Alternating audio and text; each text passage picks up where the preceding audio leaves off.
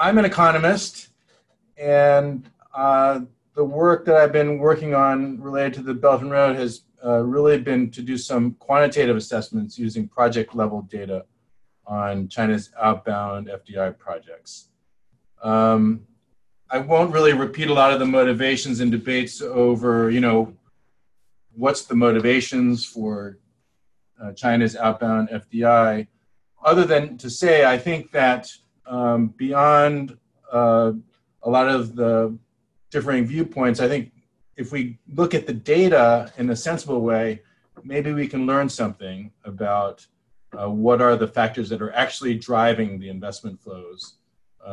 If we can choose appropriate variables. And so we've done some analysis of the basic determinants of flows of China's outbound FDI across different countries, both before and after the Belt and Road Initiative began. And more recently, we've been able to link the project level data to firm level data from China, firm registration data, so we can actually link individual projects to the ownership. So we can distinguish between projects by state-owned enterprises versus private enterprises. And that's actually very new results that I want to spend some time on to show the quantitative evidence on how much the BRI FDI is state-led. Okay, so some of the questions that we're examining using this data: has the BRI initiatives significantly increased Chinese investment in BNR countries compared to non-BNR Belt and Road countries? And what are the determinants of how much different countries receive? And we can think of determinants, factors being divided into different categories, kind of economic fundamentals, resource abundance, which is, you could argue, is also a kind of a economic fundamental. Cultural proximity, if there's large Chinese-speaking populations, and governance factors. And we're interested in trying to examine whether the determinants of these flows have changed, actually, if we compare investment flows before 2013 and afterwards.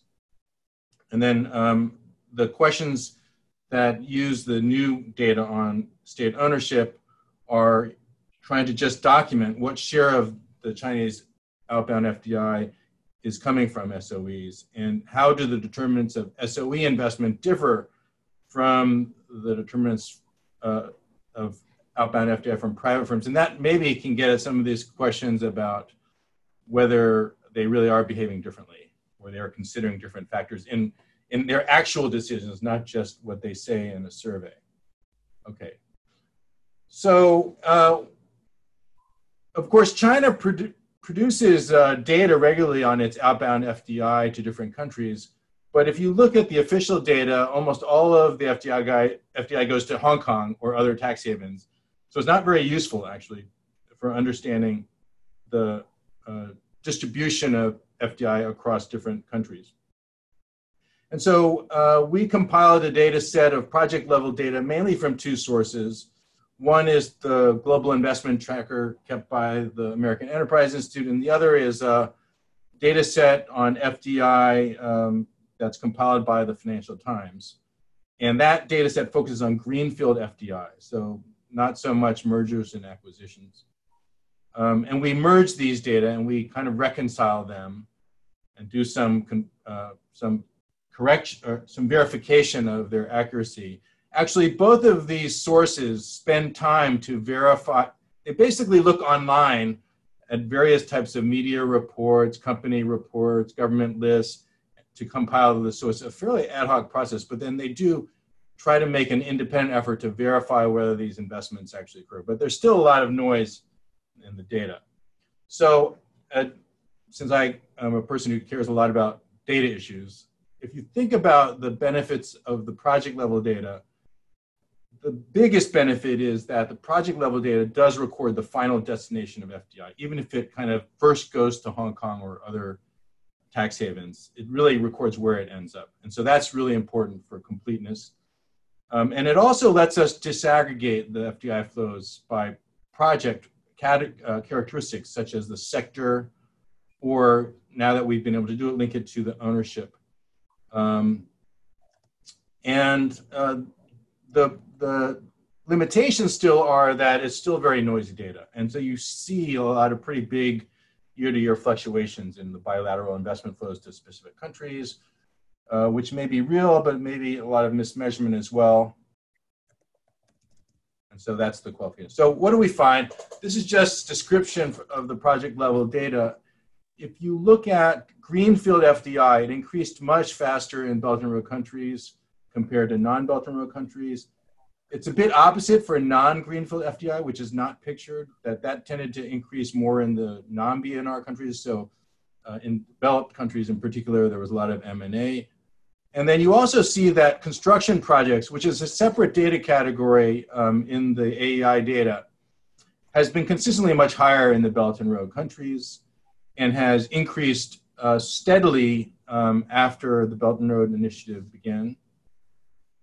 If we kind of do some simple regression analysis to ask the question, how much has FDI increased in Belt and Road countries compared to non-Belt and Road countries, and controlling for the pre-trends in the FDI in both groups, then we actually conclude that greenfield FDI increased by more than double compared to non-BNR countries, Belt and Road countries, and construction projects increased by 17%. So the Belt and Road Initiative has definitely concentrated more Chinese investment in Belt and Road countries.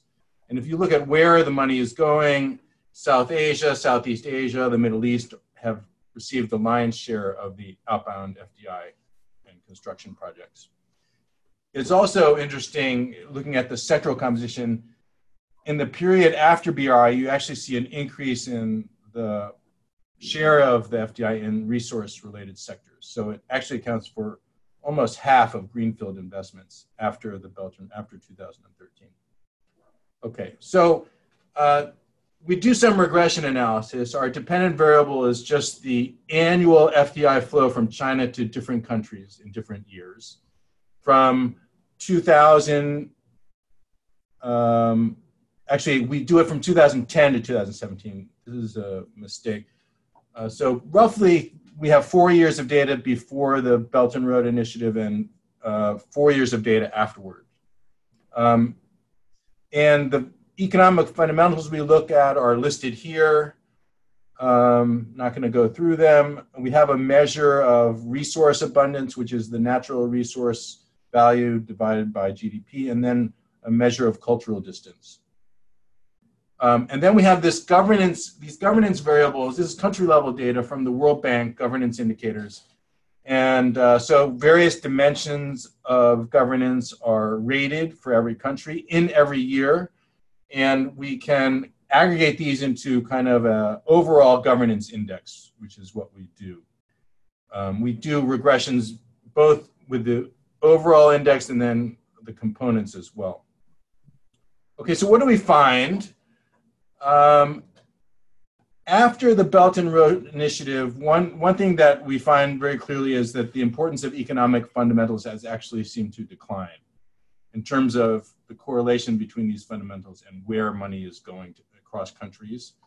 And if you look at the lower left-hand figure, this is the coefficient on GDP per capita growth and its impact on the amount of greenfield FDI and construction projects. And you can see that the coefficients were positive and really almost disappeared in the post Belt and Road period.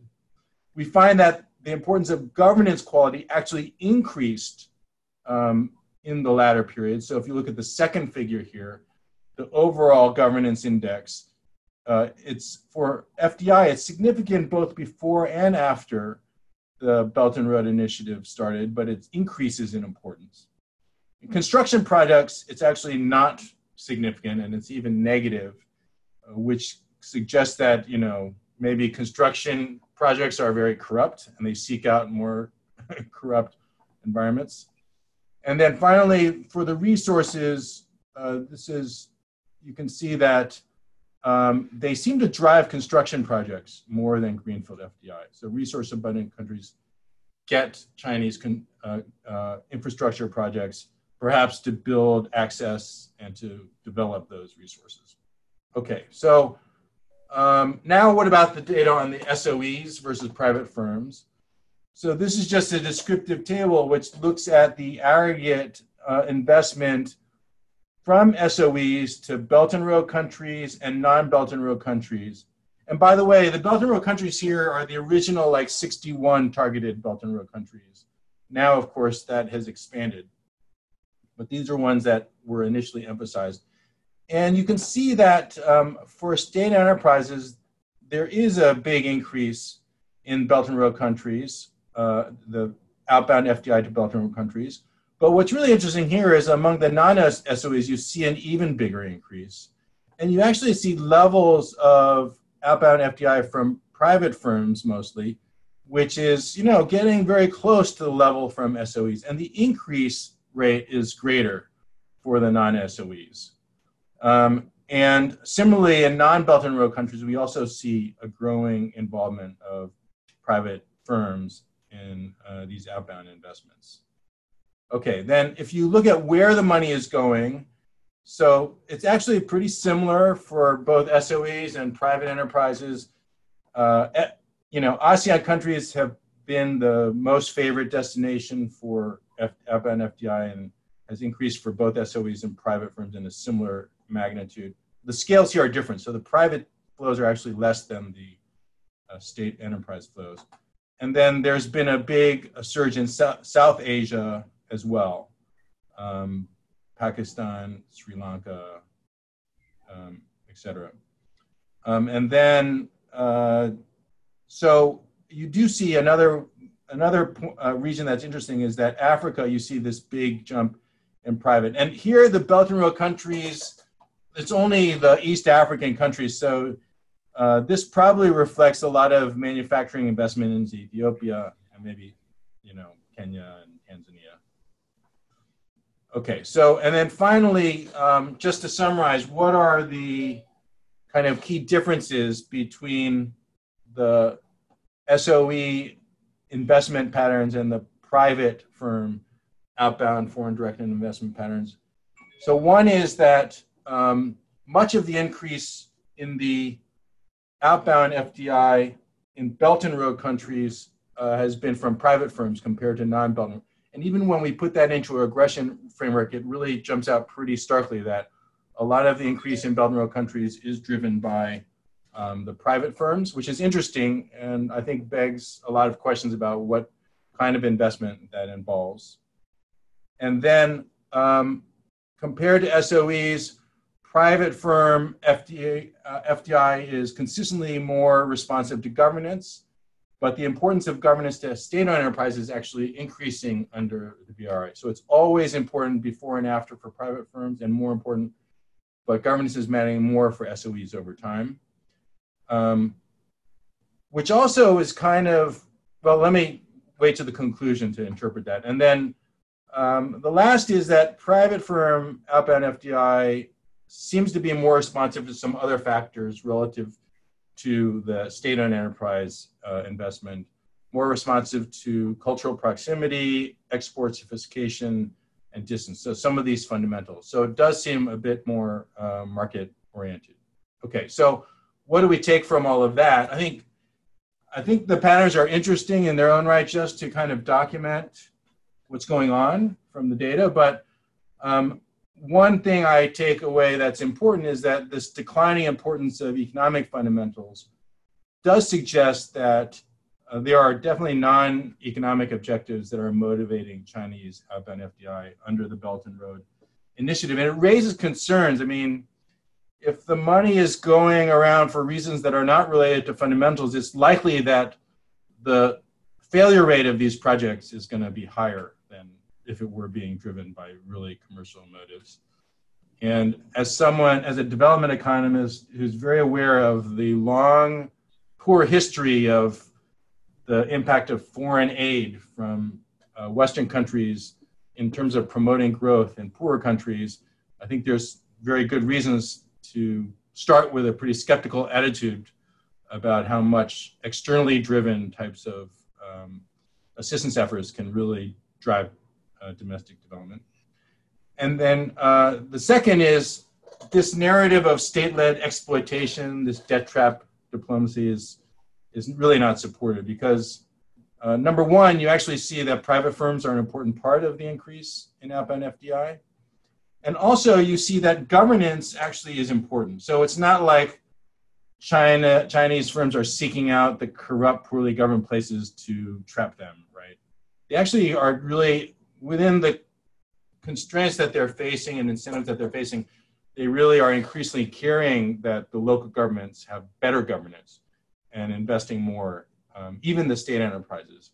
And so that seems very counter to this kind of narrative. So let me stop there and open it up for questions. Let's see. Oh, you can see my whole email, my emails. But I'm going to unshare. Here.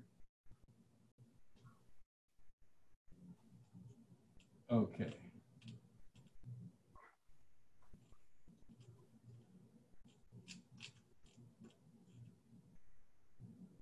Okay, from the Q&A box. So there's a question from the audience, the webinar audience. Are these considered FDI as IMF definition of FDI that are some controlling interest, or do they also include infrastructure projects implemented by Chinese SOEs and funded by loans given to recipient country, which has to be paid back later? That's a good question. So the construction project data, a lot of it are contracts that Chinese companies have wanted to build the infrastructure. It doesn't mean it's their investment. It could be paid for by the local governments with a loan. So that's why it's a separate, it's not really FDI. It's a construction project, so it's a separate category. The FDI definition, it's not strictly IMF. FDI actually is a pretty complicated, has a pretty complicated official definition. And a lot of the regression analysis we did is for just greenfield FDI. And so it doesn't include a lot of mergers and acquisitions, which in some periods are quite a large share of the FDI. There's also kind of brownfield FDI, which is kind of adding to existing greenfield kind of projects. But I think in terms of what we think drives local development outcomes, I think we often, as economists, are most interested in the greenfield FDI in different countries. Okay. All right. Are there any questions from our panel here, panelists here? Okay. I have two quick questions. Yeah. The first is have to do with the data sources you used for an analysis. In terms of the FDI market data, I have worked with it a little bit, and I'm not fully convinced that it's the best source for measuring Chinese outward greenfield FDI investment, even though we don't have many, that many good alternatives out there.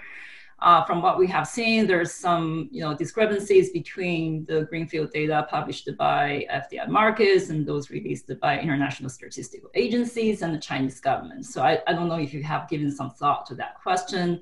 And also the FDI tracker, whatever it is called, that data, right, if I remember correctly, only measures FDI that exceed a certain Right. amount, right? So to what fair, yeah, so those are good questions and fair concerns. So you're right, the AI data has a much higher threshold. It's really just larger projects. And interestingly enough, if you add up all of the China tracker data, and it's just the large projects, it roughly is equal in many years to the total amount of outbound FDI reported by the Chinese Ministry of Commerce. Although I don't think it should, because it's actually missing a lot. So I'm not really sure about the discrepancy. The other thing, though, is the official data in China is also not very reliable, because there is a lot of outbound FDI which is not registered with the Chinese government. That has to be registered. And there have been a lot of surveys in places. I remember a survey in Africa of Chinese firms where a bunch of the, especially smaller investments, are just not, they're completely kind of independent of anything official. So I'm not sure that the Chinese official data is a very good reference. And also, as I mentioned, it doesn't tell you about any flows to any specific country accurately because, you know, all of it is going to Hong Kong. That's all they know. They don't know where it goes beyond Hong Kong in the official data. So it's not easy to use any data to really verify this quality. We've done some checking for certain, like in Southeast Asia, where we've done a little bit, we've had a little bit more work. We've definitely found problems with the data. Certain projects that they say exist, we know aren't there. Angela actually probably knows much better than I do this the Southeast Asia data.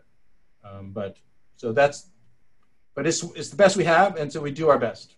That's all I can really say. Albert. Yeah. Philip, Andrew, Speed, you want to say something? Albert. Yeah. Yes, I always get worried, maybe I've been around too long, when people use the word private enterprise in China. Are you sure they are truly private and there is actually no shareholding from a local government or another local state-owned enterprise? I mean, yeah, that's I tried to do this a long time ago, and it was very, very difficult to know who owned what. So it's a good question. No, you're right. The definition that we're using now, so what we've done is we've linked it to Chinese firm registration data. And it will tell you, the firm registration data will tell you who all the owners of the firm are.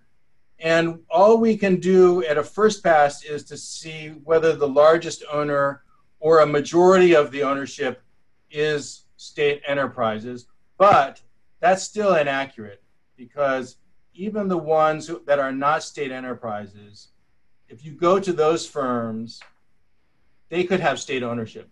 So there have been people doing work in economics that have done this very painstaking work to keep going back, the owners of the owners of the owners of the owners, and to try to come up at the end kind of what is the state ownership share. And we're actually in the process of doing that for these data, but we haven't finished it. So as a first pass, we've used a variable which is just is the largest owner a state enterprise. We've also tried it with is the majority of the initial owner of state enterprise, and it doesn't really change the analysis very much. Albert, That's a good point. Albert, can I chip in? Yeah. Yeah, your findings show that economic fundamentals are less important as a determinant of Chinese OFDI, while governance factors seem to be a larger determinant. To what extent do you think that's due to a more explicit, deliberate consideration of governance factors in the post-BRI period, or do you think that's mostly just an artifact? It's just coincidental? I think it's probably related to BRI, but of course, you know, it's somewhat speculative. I mean, my view is that, you know, has been mentioned in earlier presentations that there is definitely a sense by a lot of firms in China, especially the bigger ones, that they should be involved in the Belt and Road Initiative. And so, in fact, we know some local governments literally tell a lot of their state enterprises, you need to do a Belt and Road project in some place, right? And I think that, therefore, you know, they're looking around and there are definitely some considerations that they need to consider. That's not just like, what's the best place? Because sometimes some of them don't even really want terribly to invest, to be honest, but they kind of feel some pressure to do so. But in the context where you got to do something, I think they do try to steer towards places where they feel that their governance is going to not be crazy. I mean, because governance includes a lot of things like the governance effectiveness, like is it just do things work? Does the government work? But also political instability, these kind of things. So those are all governance variables. And so I can imagine in that context where you kind of, in a constrained optimization, kind of where you have to do something and you're looking around, maybe you do focus on some of those things as those factors as creating the least downside risk. I actually think that state enterprises now in China do have quite a strong commercial incentive to like avoid huge losses because, you know, SASAC has the state agency that governs all the state enterprises. They've gone through quite a lot of reforms to try to provide stronger incentives for state enterprises to be more efficient.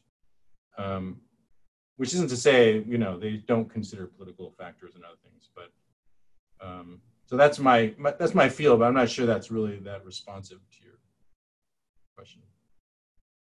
Yeah. Anyone else? Albert, can I ask you a question? Sure.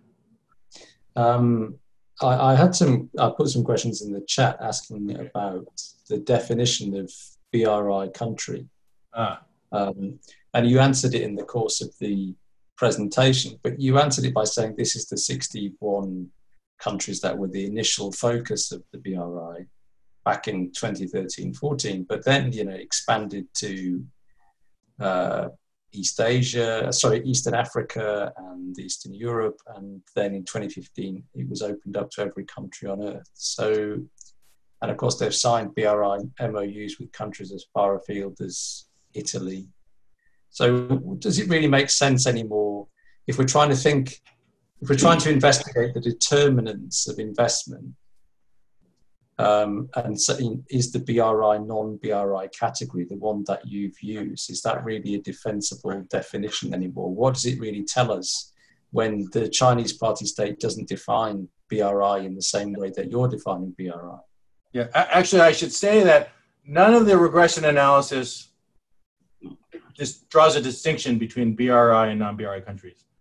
All of it literally is determinants of outward FDI to all countries in the world, before BRI and after BRI. BRI is only used to construct those descriptive figures about the trends in BRI countries and non-BRI countries.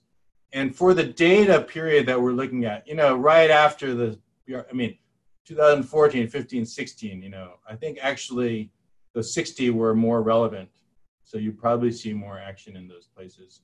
And it's also true that, the lion's share of huge investment countries are still in the original 60. Like Pakistan and Kazakhstan, and the biggest ones are the original 60. But yeah, it's a fair point. We could try to change the description, but the regression analysis doesn't depend on any categorization. That's what the main point I wanted to say. Is this is published as a paper? No, not yet. When is it going to be published? I'm desperate to read it. I don't know. We'll see soon, I hope. Okay. Let us know, yeah? All right, I will. I'll circulate it to this group. Yeah, Min, did you have a question? I may be going over. Oh, yeah. I'll be quick. So I think your data actually is very consistent with what I argued in the book. And so when I compare the state companies and private companies are much more vulnerable when they invest abroad. So they are more dependent and follow the government strategic programs. And so they follow leadership's visits abroad much more tentatively. And they also, in my interview data, they just say they don't trust the host government's any promises, but they trust the Chinese government presence in that particular country. SOEs, on the other hand, they have long established presence abroad, lots of experiences. And when they found that BRI itself does not give extra loans, the kind of lending principle is the same. And so they actually don't really, their investment decisions are not particularly influenced by BRI, the signing itself. But so I think your paper is very strong, but I'd like to see whether you can come up with this with explanations, so hypothesis why that will be the case, because it's kind of contradictory to our expectations on the behavior of state companies and versus private companies. Okay. And like Lee, okay. I look forward to reading the paper, and I look forward to citing it. All right, I'll give it some thought, and maybe I'll follow up with you about referencing your work appropriately. All right.